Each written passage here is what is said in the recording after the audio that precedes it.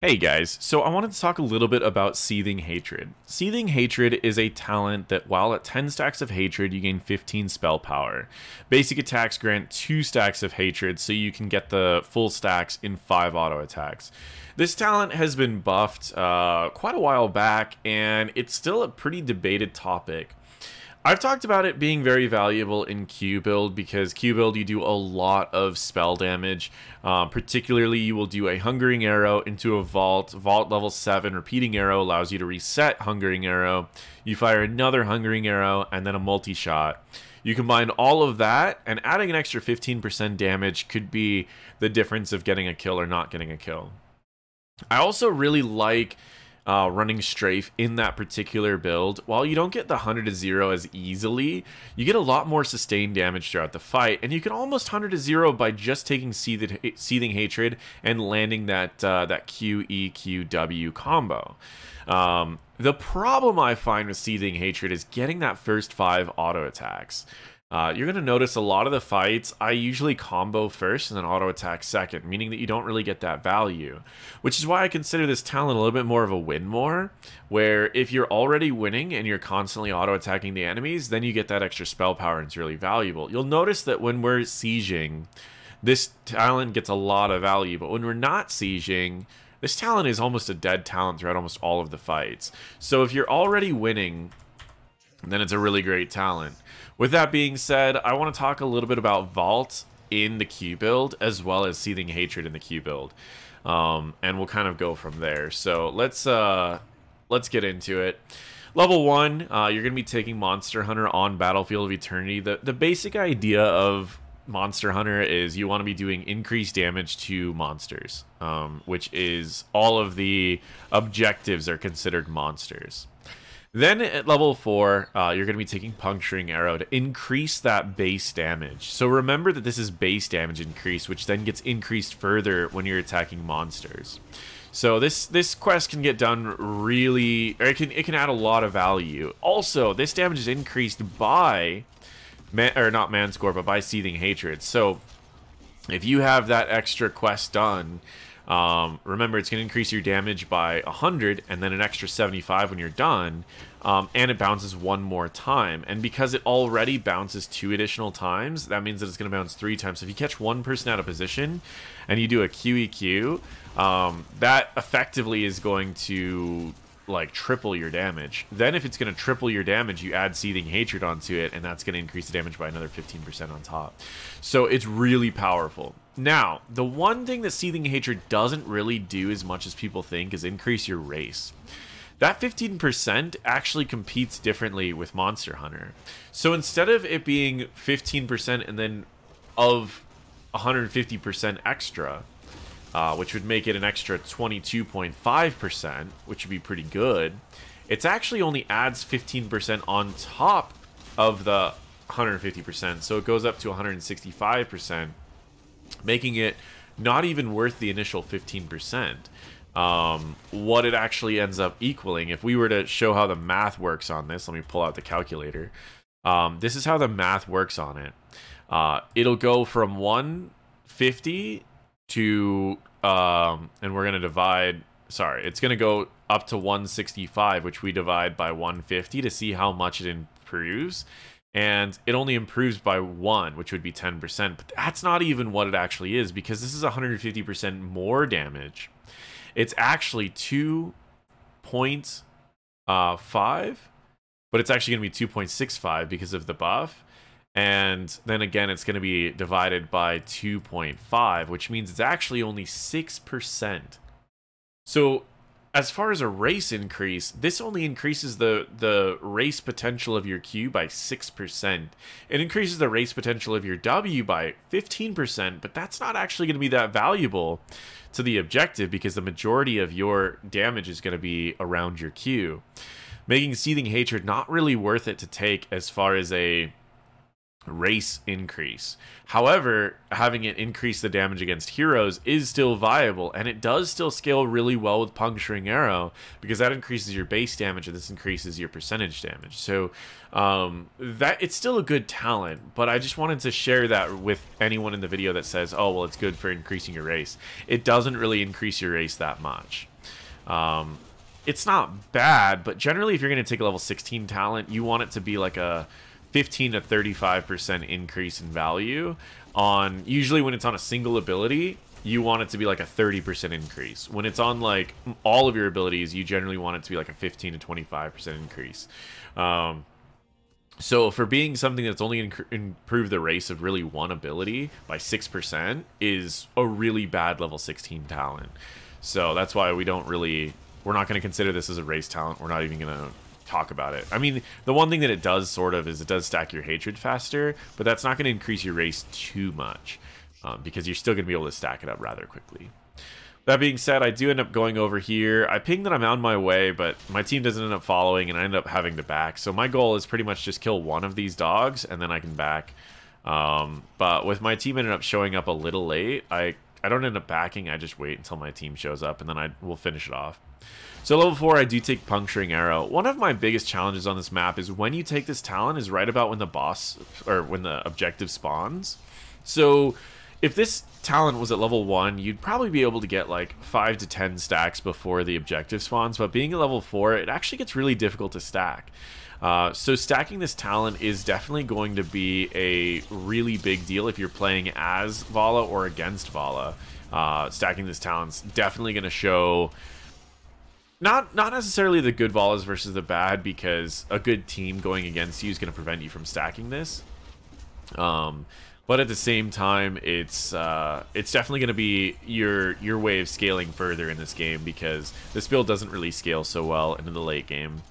It doesn't scale terribly, it just doesn't scale as well as like the Hyper Carry build does. So with all of that being said, your goal in these objectives is to race. You want to still join your team for fights. This is something that a lot of Vallas forget about, so you definitely still want to be joining your team. Stutter stepping is something that you want to get good at. I generally don't do it too often on Valla when I'm already in range to attack, but it's something you can definitely work on. Then I go back to racing. Right as we realize that I'm not going to have to deal with enemies, I just go right back to racing. You generally want to try to save your E for when you're actually going to use a Q reset. In this particular case, we get attacked by 2 people here. I'm going to use my E to get out. The problem was I used my E right as I got rooted. So either a really good play on Thrall's part or just a mistake on mine that I should have used my E earlier. We'll fast forward through my death. But overall, it's pretty straightforward. A lot of people know how to do this Valla on this map. It's kind of straightforward. You use your Q, it's a lot of damage. You use your E to reset your Q, and you fire off another Q. If you ever want to get like really aggressive with fights, that's the big thing that can set the good Vallas from the bad. And this is actually something that can, is knowing when you can 100 to 0 a target and knowing when you can't. And then when you can, knowing that you can do that quickly and taking them out. Right here, I'm just trying to get stacks on Q. So I got 2 free stacks on Q. I could try to go for a kill here, but most likely I just get slept and killed. So I take a step back because I'm not too concerned about actually going for something there. I'm more concerned about seeing if I can get value in another area. Oh, let me turn off my fan. This is probably being picked up on the recording. I've got an ionizer. If you guys haven't heard of an ionizer, it's actually a real thing. I'll talk about it in another video because I've been doing some research on ionizers and how they affect reaction time, if they affect reaction time. And so see if it's even like if it is something that can improve gaming. I know it sounds silly, but I mean potentially could be, because it does affect your productivity, or not productivity. It doesn't really matter. I'll actually do a dedicated video on it if it's something that's relevant. If it's not, then you guys don't need to worry about it.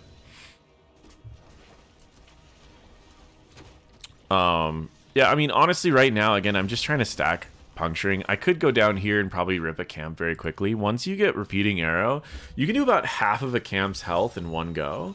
So keep that in mind if you ever decide that you want to like quickly rip a camp. You can do about half. And then to get the other half, you're going to have to wait 10 seconds. So we go for just a little bit of damage there. I take a lot. I take a step back. I could back here, or I could go straight up to the objective. I decide to back. Now I can go over to the camp if I want to go for that first, or I can go to the objective. Either one works. I don't think I remember in this situation, I couldn't really remember because the camp spawned like 3 seconds before the objective, but generally when I use a QEQ, I like to E down to the side so I stay at the same range, but because we were getting charged, I decided to Q EE backwards and then just use my next Q onto her. And you always kind of want to step back in between attacks because you don't really want to get hit by too much stuff here. I want to avoid any of the blinds, I want to avoid the stuns. And I tell my team to simply back out once the fight starts getting a little sour and when the enemies are level 10s. Because I want to make sure that we can get to level 10. So you saw all those retreat pings. You'll notice that when the pings are on my way, I usually will just do like 2. But when the pings are retreat ping, I'll do like 4 or 5. Now we get to level 10. Now, I usually like to go Rain of Vengeance just because you can do the QEQ Rain of Vengeance W or WQEQ, WQEQ R. RQEQ, and I died there, but they were kind of focusing me a little bit, which is fine. I am Valla. It's not that I'm a streamer, it's that you should kill Valla. She's got a low range, so if you get the opportunity, go for it. But yeah, normally it's RQEQWR is if you want the 100-0 when you're running Rain of Vengeance. But I've been running Strafe a little bit more in the Q build because it gives just a little bit more teamfight potential. So it's definitely something that you guys might want to try out, and I think that's how I'm going to be naming this video is Strafe in Q build. I like it because it's a mage build, and in between your QEQW, there's nothing to do for a short period of time, so it gives you something to do rather than just auto attack. Because if you go the other build, you're just auto attacking, but you didn't take any of the auto attack talents, so you're auto attacking is kind of a waste of time. The only benefit to auto attacking is if you can, yeah, like right here, I just pop strafe and I just go straight for her while also still being able to win the race. But they start going for me and I start telling my team, I'm like, okay, if we just peel, they're going to always try to kill me. And these fights start getting really easy after I say that, because we just kill their divers almost every fight. So I just joined my team. You can see I back as we win almost every one of the objectives because I can get back to the objective with full health and full mana right as the objective gets there. So just notice that that's something that I do almost every time that we win an objective. If I was Diablo, I would be coming back at about the same time and I would have full mana, where he's at half, or he's at less than half. Same thing here. Stukov, half mana, he could be at full mana. If there's ever an objective that takes a long time to spawn, like an Immortal or on Tomb of the Spider Queen, or really anything like that, those are the objectives that you want to be backing while you're waiting for them to spawn. Right here, you see that I'm auto-attacking and taking steps back because I don't know where the enemies are, and I want to just be unpredictable. So, stutter step. You can try to keep your hatred going a little bit longer by, like, auto-attacking getting closer to the enemy minions so that you can auto-attack one of the enemy minions when you get there. I just do a quick W when they show up. I'm actually going to get stunned here because I didn't even notice it. And then I'm just trying to destroy the front wall so that Artanis can get back. Once Artanis is dead, it's kind of one of those times where you just want to walk away if you can. I don't think it's really worth it to trying to fight too much here since we're down someone, and we also have someone that's bot lane. Our Medivh is simply bot lane right now. Not really sure what he's doing down bot lane, but he is bot lane. Medivh doesn't really have a lot of siege. That's the only reason that I mentioned that. So again, I'm using my Q, and then I'm using an E, and then a Q again. I try to use my ult to just do some damage and zone them away from the Diablo that's getting rather low. Then I'll just hit a fountain. So you see the strafes that I'm using generally right now are to just weaken everyone. And that's one of the reasons why I like it, is it's a lot of like weakening damage. Even if you can't 100-0 someone, it's like, oh, this is nice to just get them a little lower. So where Rain of Vengeance is a little win more, because if you have enough damage to 100-0 someone, it guarantees that. And if you don't, then it kind of feels like a dead talent unless you need to interrupt something. Where Strafe is good whether you're ahead or behind, just because it's extra damage. And it's in between your combo anyways, so it's not like you were going to be doing anything anyways. Then level 16 is where Seething Hatred comes in, and honestly, I'm still on the fence. What it competes with is Manticore, which then gives you a reason to attack. So that's why I say, if you're going to take Strafe, you have to take Seething Hatred. And if you're gonna take Seething Hatred, you have to take Strafe.